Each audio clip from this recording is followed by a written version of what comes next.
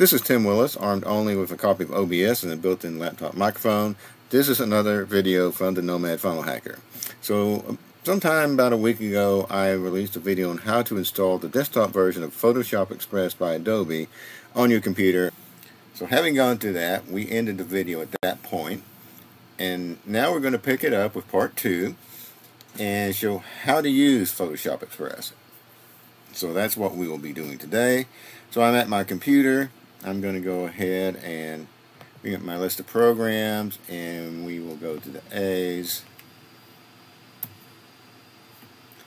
And so when you install Photoshop Express on your computer, it also installs Adobe Creative Cloud on the computer. And unlike the case with Adobe Express, Photoshop Express and Adobe Creative Cloud both reside as programs on your computer that you can go to in your list of programs. Go to Adobe Photoshop Express and launch that. When you first see it, it's going to give you two choices of a pictures library or camera. If you choose camera, it's just going to be the camera on your device. Or we can go to our pictures library. You can go to your pictures folder, desktop, wherever you want to go. In this case, I've created a little folder with some photos that we're going to use today. Let's go ahead and start with this ocean one and open it up. So when we look at Photoshop Express, we'll see that it has the working area in the center. We have a toolbar where most of the tools are located on the left hand side. We also have a smaller toolbar at the top here. So most of our action is going to be happening on this left side toolbar. So we have this section called Looks, and this is basically a bunch of filters for your photographs that you can do various things. Some are just to make them look better, some are to apply effects, but we'll go through a few of these. So we'll start with the basic. Now, the thing to notice about this section, everything under Looks and every subsection under Looks has a setting called Normal. This allows you to return back to your original picture. So if we choose, for example, this one called Invert. Well, obviously that's not our original picture. The first way is we have undo and redo buttons here at the top toolbar, so we can just click the undo button and get back to where we were. The other way we can do that is, let's use this one called Silvered. We can go back up to the top of the basic subsection and click on Normal, and that brings us also back to our original picture.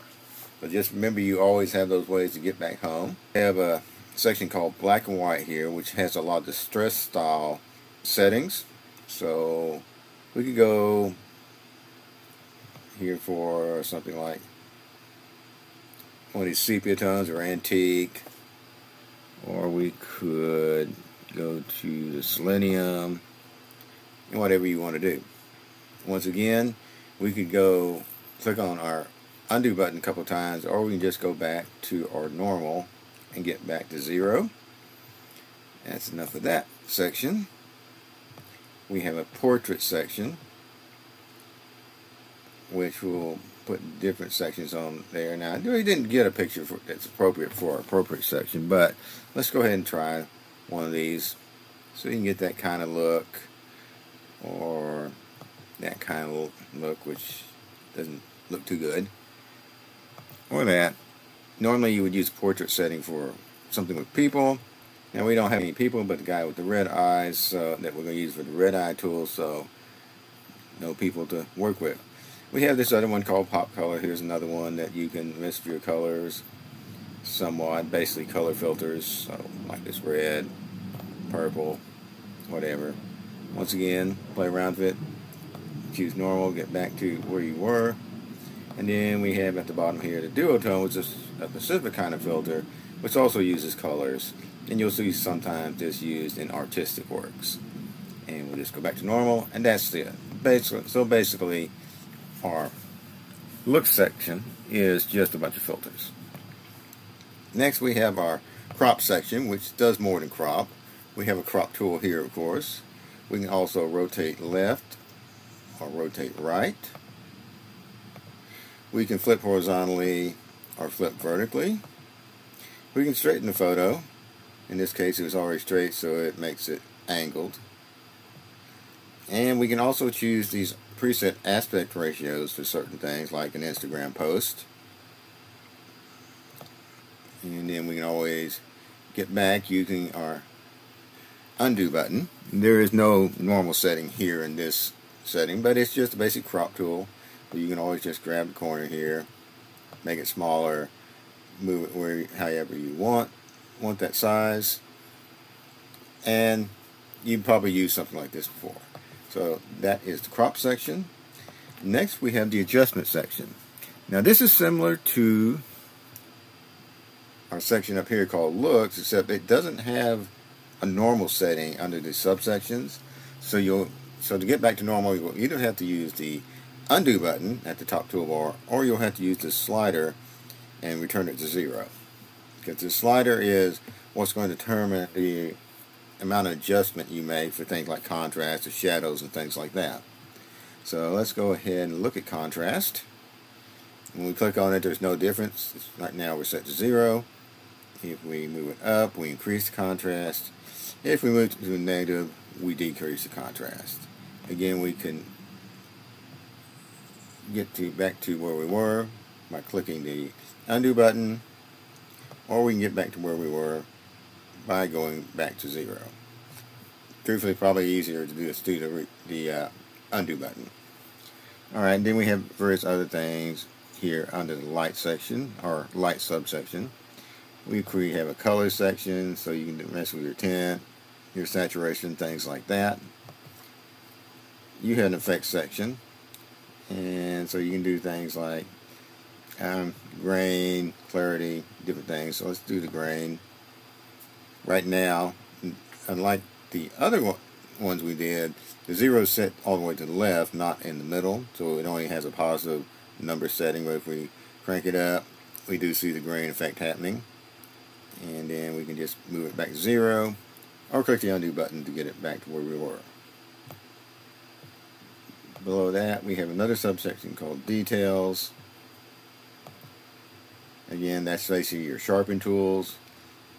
Below that, we have a split tone section, which is basically messing with the color using filters. And then below that, we have the blur section, where you can get your blur, and you basically have a radial or a full blur. You're going to select it and then move your slider to set the amount of blur you want. And that is going to be pretty much it for our correction section. Below that, we have a heal tool. So we're going to go ahead and get out of this picture. We're not going to save it. And let's go pick another picture here. And we'll pick this one here. Go to our heal tool. Now we can set the brush size here. It's 10 pixels right now. We can go all the way up to 100 pixels. What the spot heal tool does is, if you have a blemish on your photo or something you want to kind of get rid of, it will try to mix it in with what's surrounding it on the photograph. So I'm going to target this area right here on the wall. There's a kind of white horizontal, somebody scraped it or something, and we're going to go ahead and we're going to try, let's try a 20. We're just going to run it there.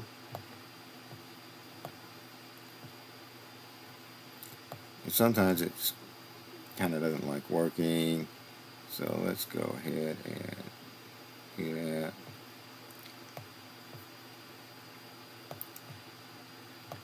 Okay.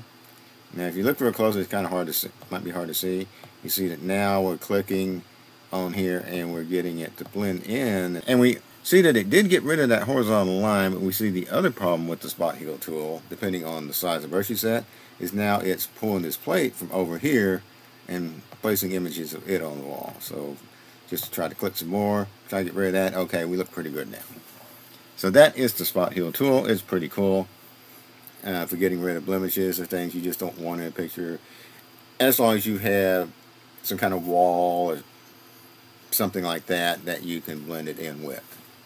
Okay, we're back to our choices camera picture library. We're going to choose this guy who has red eyes, because we're now going to use the red eye tool. So you have a choice between people and pets. Let's go ahead and hit this guy up. with the people. So we're going to go ahead and click that eyeball, and did a decent job. You can click it again, try to get a little more. How about this eyeball over here? Again, it does get rid of the red. It not necessarily making the most realistic pupil if you are looking close, but it definitely gets rid of that freaky red eye look. So that's a nice thing to have. And then down here below that we have our frame section. Let's go ahead and switch out pictures again. I won't save this one. And we will pick out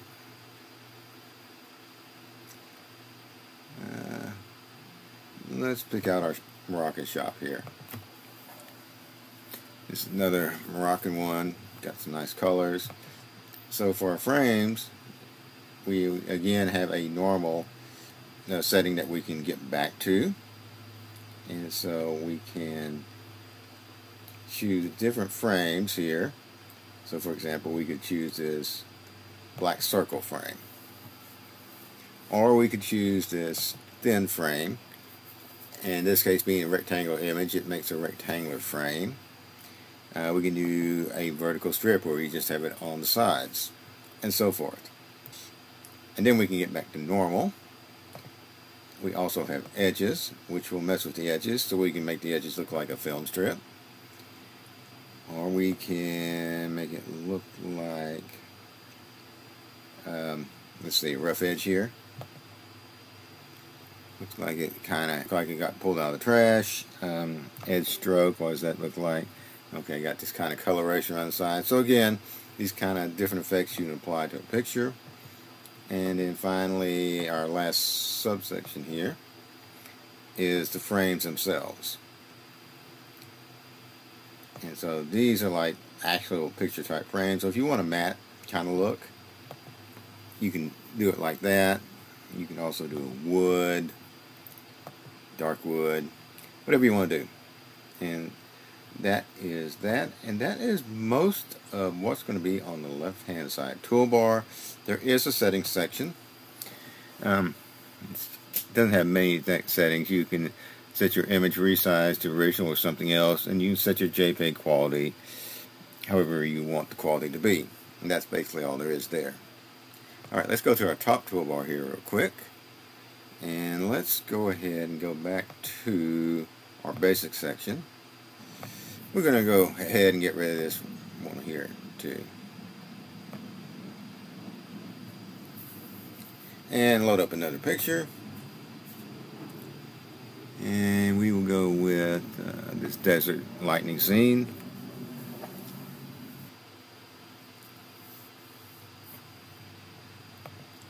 So let's go ahead to our look section. And let's go ahead and choose something in black and white. And we will pick out this one right here, which actually isn't a bad picture. You took a bunch of that kind of reddish kind of color out. Definitely doesn't look as desert as before. But now here's what we can do. We can go here on this icon called Viewing Original, and we can flip back and forth between the original and our alteration. We also have a zoom tool here where you can use the slider and make things bigger. And then we have here, let's go back to our original here, this, what do they call it? Auto enhance. So the little magic wand thing. So we click on that, it's going to try to auto enhance the picture based on some algorithm. And that's really all we've got too much on the top toolbar. The only other thing we have here is you can go ahead and save it this way. One other thing we need to talk about with Photoshop Express, probably not too surprising, is that you do need to be connected to the internet. Now, in my situation, I'm living in a guest house and I get my Wi-Fi signal off the main house. And so some days it's good, some days it's not. Today it's kind of in between. And so while we were doing this video, I'd lost the Wi-Fi signal. And off camera, I reconnected. And just be aware that, you know, you do lose the Wi-Fi signal or your internet, that you might, then Photoshop Express might disappear off the screen because it's looking for that. And The reason for that is it does connect with the Creative Cloud application that was also installed at the time you installed Photoshop Express. So that's our walkthrough of the things you can do with Adobe Photoshop Express, the free version. I think it's worth having just to do touch-ups on your pictures and all that. And since it's free, Adobe quality, photo editor, why not? So this is Tim Willis. I'm a certified ClickFunnels funnel builder. I make tutorial and demonstration videos on ClickFunnels, sales funnel building, and graphical tools that we use along with those activities, like Photoshop Express, the free version. That's the video for now. I will talk to you later.